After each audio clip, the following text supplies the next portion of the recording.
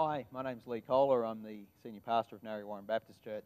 Let me just tell you a little bit about my spiritual journey, because I wasn't into this church thing at all. Growing up as a kid, my parents didn't do church. In fact, I don't ever remember them reading the Bible. I think that they might pray once a year or something. They weren't into the God thing really. They probably would have said quite a lot of the time that they believed in God in a general sense. But there'd be other times I can remember Dad saying he didn't believe in God, so that was something of my heritage. And when I was about 19, I can remember being at a party one night talking with this girl, and she was philosophizing that God was real. I was arguing far more from the atheist point of view that I didn't believe God was real, that he didn't exist. And so that was at the age of about 19. But then when I was about 21, 22, I started to wonder. And at the time I'd been trying to make it in the music industry, just playing with a band, writing songs, doing gigs, getting radio interviews, that type of thing. And I can still remember one particular night, we played a particular nightclub which had a really big reputation. It was great to get a gig there, and it had been a huge night, and we'd been really well received. And I can remember walking down off stage and thinking to myself, having played some really cool guitar licks and the whole deal, and having people who liked to scream and all that sort of thing, got down after the gig, and I just remember thinking, it felt a bit empty, felt a bit flat. And I actually thought, surely I should be experiencing exactly the opposite feelings of that, because it felt like we're living the dream, Well, anyway, it was around that time I just started to think, I wonder if there's more to the bricks and mortar technology and music of this world that I live in than what I've ever grasped. Is there, I don't know, a spiritual dimension to life?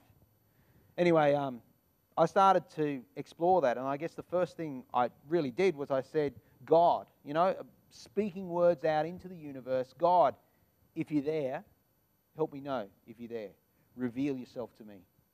And I must have said those words out into space, 3 or 4 times, but there was a definite sense that God started to step in.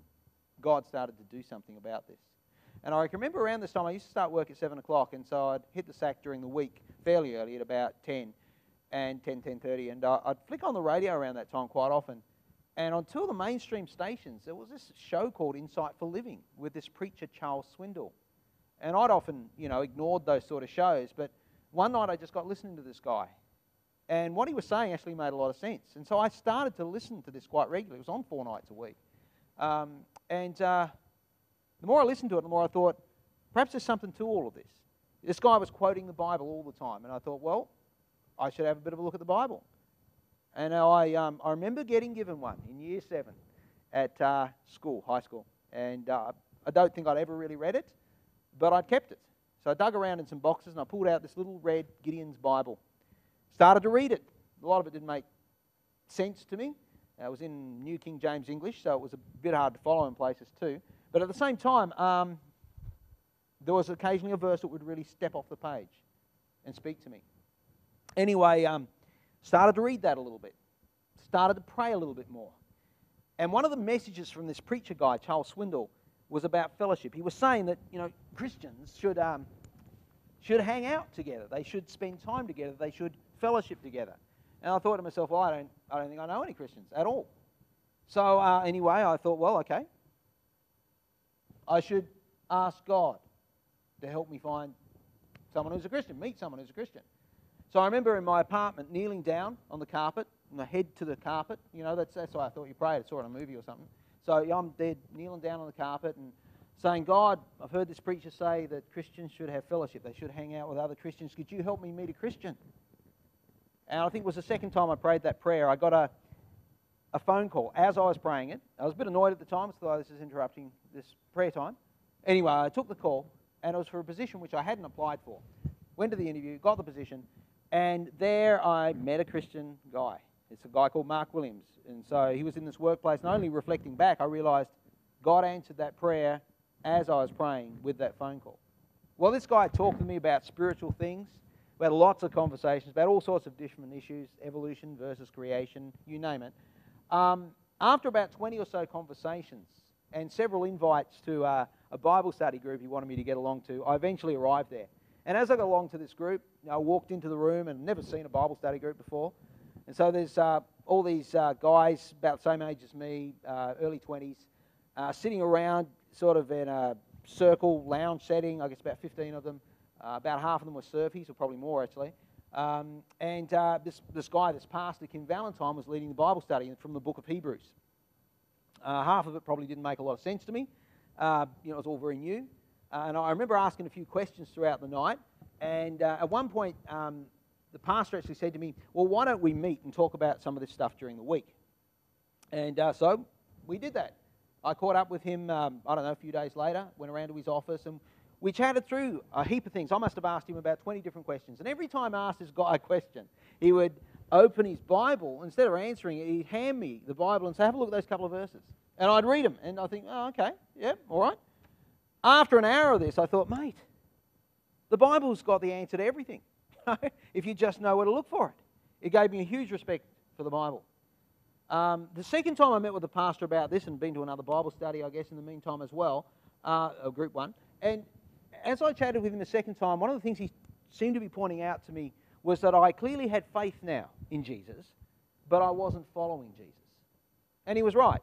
My world, as far as the way I lived, hadn't really changed that much, except I was exploring this whole God thing. So yeah, I was reading the Bible a bit, praying a bit, now going to this couple of these church things, but as far as still being in the music industry, the party scene, getting drunk, and all that sort of stuff, it was still there. That hadn't really changed at all. And I felt God, as I prayed about this, was putting his finger on this, saying, this lifestyle that you've got, it's got to change. And I also, even more challenging, I felt he put his finger on me saying, on my heart saying, you've got to leave the music industry, this dream that you're chasing. And I remember thinking to myself, I don't think I can. I've been exploring this, chasing this dream of making it in the music industry for a few years now, and we're getting better and better gigs and more and more opportunities, doing recording and stuff, and I don't think I can leave it. Anyway, in the process of, I guess, about a month, something significant happened in my life, where I'd been, journeying in a particular direction with particular motives and desires. Some of that started to change. I can still distinctly remember that I was finding myself enjoying Bible study more than I was band practice. And then I started to realize I was enjoying just going to church, singing praises to God, hearing preachers preach. I was enjoying that more than I was getting up on the stage under the lights, playing the guitar. And I realized that as much as I loved learning new licks on the guitar and practicing guitar, I was starting to enjoy personal times with God in prayer more than I was practicing the guitar. Over the space of a month, something had happened within. There'd been a change, a transformation, a metamorphosis. Or as the Bible puts it, I'd been born again. John was, in the book of John 3:3, Jesus was talking to a religious leader called Nicodemus. And Jesus said to him, I tell you the truth, unless you're born again, you cannot see the kingdom of God.